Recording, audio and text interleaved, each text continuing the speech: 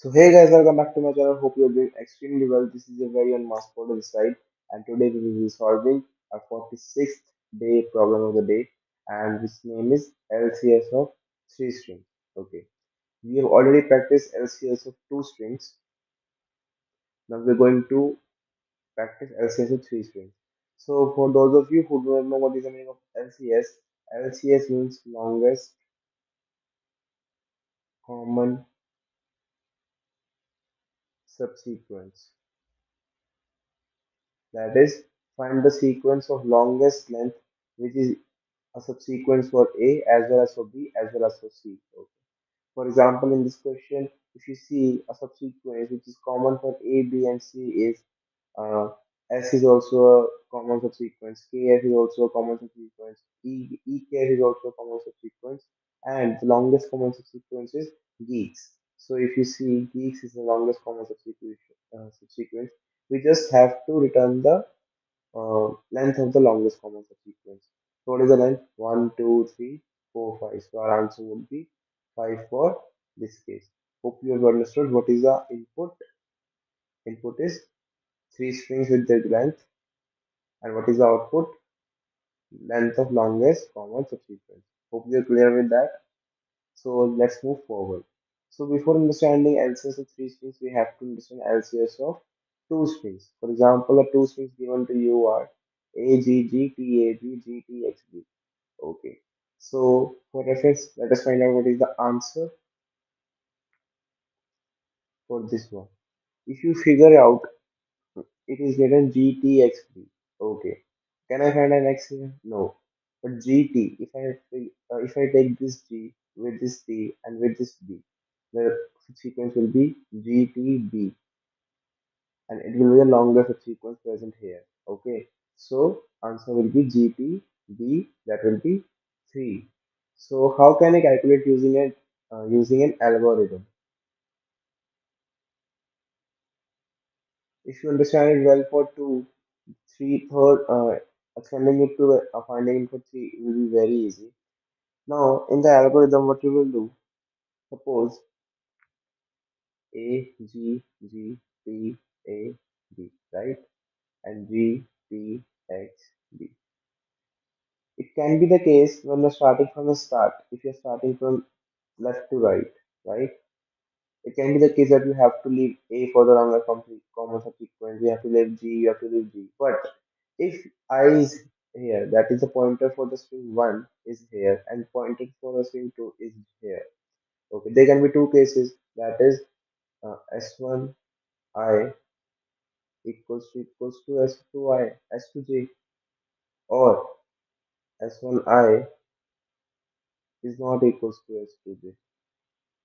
Okay. If it is equal, remember we are standing at the last position of the current strings. So if S1I equals to S2J, then this character will be included in the LCS, correct? If S1I equals to S2J, this character will be included in the subsequence. For that case, what you have to do? 1 plus I minus 1 and J minus 1. Like move your indexes here and then calculate. But if they are not equal, then there can be two cases. Suppose my I is here and my J is here. After B, B is included. So I do not have to include X. I do not have to include A. So it might be the case that I have to include A. I have to include X. So what I will do, it will be S1 of I minus 1 with S2 of J. That is, make two recursive cases. Go to I minus 1 J and I with J minus 1. Okay. And return the maximum of these two. Alright. So if you draw the recursion tree for this case, what we are doing is we're starting from the last, right? So it will be A G G T A B with G T X B, right? So B in B are same. So what do you have to do? Move to subsequent case with adding one, right? It will be A, G, G, T, A, G, T, X. A and X are not equal, so it will be either choose A, that is A, G, G, T, or with whole string GTX, or don't choose A, choose X, A, G, G, T, A with GT, right? Okay. Now this T and X are again not equal, so it will move to again two cases, either removing T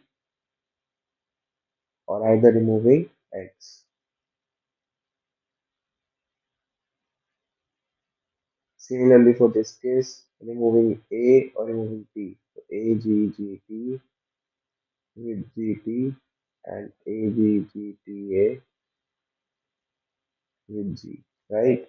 Again, G is not equal to A, so again two cases, either removing this A, G, G, T with G and A, G, G, T, A with empty string. And whenever I reach empty string, there is no subsequence that I can count, so return 0. Okay, this will return 0 and this will again break into an empty, so it will return 0 only, and AGG, AGG with G. Okay, but G and G are equal now, so it will return to 1 with AG empty, AG empty. Empty will return 0, but it is adding only 1, so 1 from here, returning 1, returning 1, 1 and 0 max is 1, so return 1 here. Okay, now with this one, TT, so it will reduce to AGG G with 1 added, and then again AG with empty, 1 added. So 1 here, that is 1 plus 1, 2 here, it will return 2 comma 1.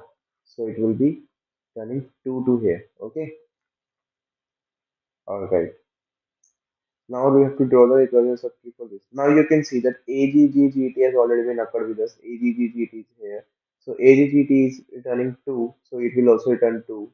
I'm not drawing the whole subtree. I'm just showing you that overlapping problems are existing. Overlapping problems. And we know whenever we infer the overlapping problems, we take the help of dynamic programming. That is, we memorize the problem and we make a solution intelligent. Okay. Similarly for this AGGGTX. Okay. Now with AGGTX or AGGGT. Again, this will reduce to AG with G, AG with GT or AGG with G. Okay. This will be giving me 1 because GG a common and it will become an empty string. And now again I have to break this one. AG with GT. So AG with GT will be AG with G or AG with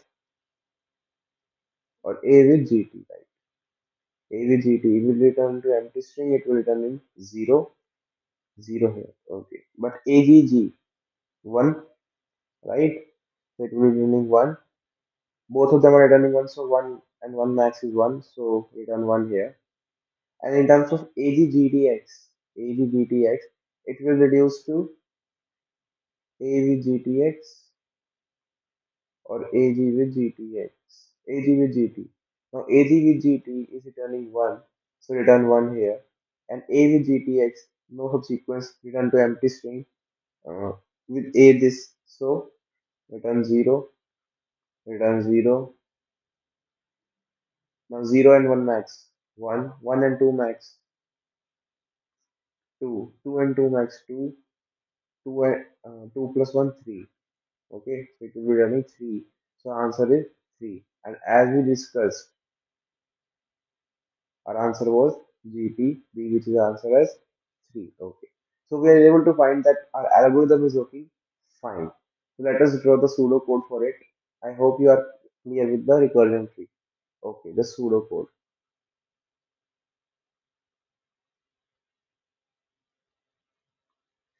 Now I will be writing pseudo code for 3 problems. Okay. and try to understand what I'm writing, what I will be writing. Okay.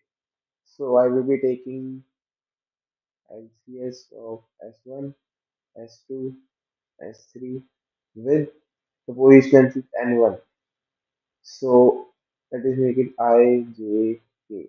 Initial values of I are N1 minus 1, J is N2 minus 1, and K is N3 minus 1. Okay.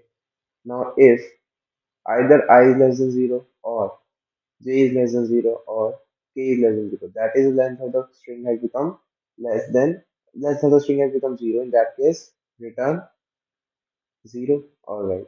Now if S1I equals to S2J equals to S3K, in that case return LCS for S1, S2, S3 with I minus 1, J minus 1, K minus 1. Okay. Else return max of S1, S2, S3 with I minus 1 and J and K are same. Okay. Otherwise, take this is my one case. Another case will be I with J minus 1 and K, and another case will be I with J with K minus 1. So, in the case of two strings, what we were doing is we were taking only I and J. So, it was I minus 1 with J and J minus 1 with K. When it comes to three strings, the condition above condition just added as 3K, and the below condition adds one case if I, J, and K minus 1. Only these are the changes for LCS of three strings, and I can see that you can figure it out easily. This much intelligent you are. Okay, so we will be using DP also here, and DP will be adding a step here at the time of return, a step here at the time of return, and a step here at the time of seeing if it is actually been solved before. Okay. So let's just code it down real fast. The today's problem was fairly easy for those of you who know about LCS of two strings. Okay, I've tried my best to explain you the LCS of two strings. So if you like the video, please like and subscribe my channel. It's a fair request. So for DP, let's make an array here. Int DP. What would be the size? So if I check the constraints of the problem, I see that n1, n2, n3 are actually greater than or equal to 20. So let's make a size of 21. 21 to 21 to 21. 21 to handle I, 21 to handle J, and 21 to handle K. Okay.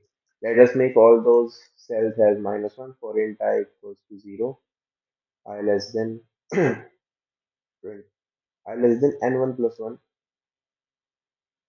I less than n less than equals to n1, I plus plus, and it will be 0 here.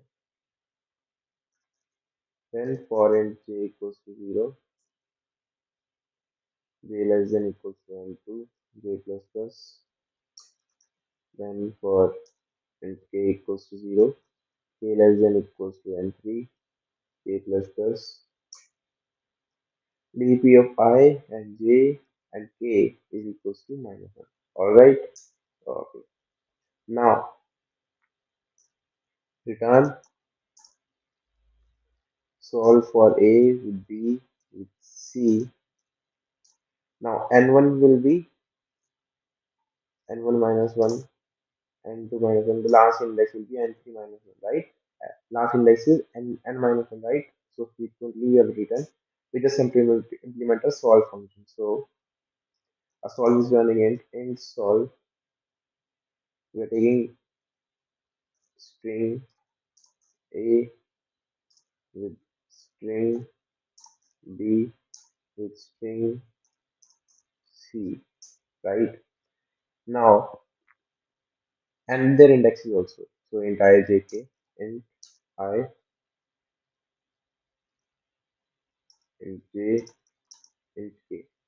Now, if I is less than 0 or j is less than 0 or k is less than 0, in that case, return 0. Okay, I'll say my DP array only contains my question answer. DPIJK is not equals to minus 1. In that case, return DPIJK. Okay, if my A is I is equals to my B is J, and which both of them are equals to CK, in that case, return DP of I J K equals to 1 plus solve for A with B with C and I minus 1, J minus 1, K minus 1, right? Else return dp of I with J with K equals to max sum. Now I'm just copying it down because A, B and C in. I just have to change some minus ones. So I either take I as minus 1 or take J as minus 1,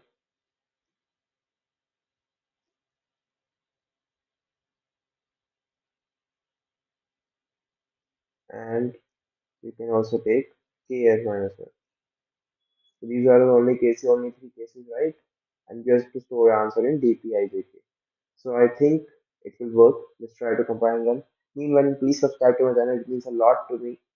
And there has been a compilation and let's see why. Oh, it has been run n by mistake. It is n1. Sorry for my typing mistake. And please subscribe to my channel. As I was saying, it means a lot to me. It gives me a lot of motivation. So it is working fine for compile run. Let's try it for submit also. And I hope you have liked the video already. So you can see we have completed our today's streak and our current streak is 46 days.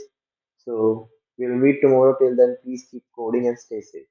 Thank you. Have a nice day.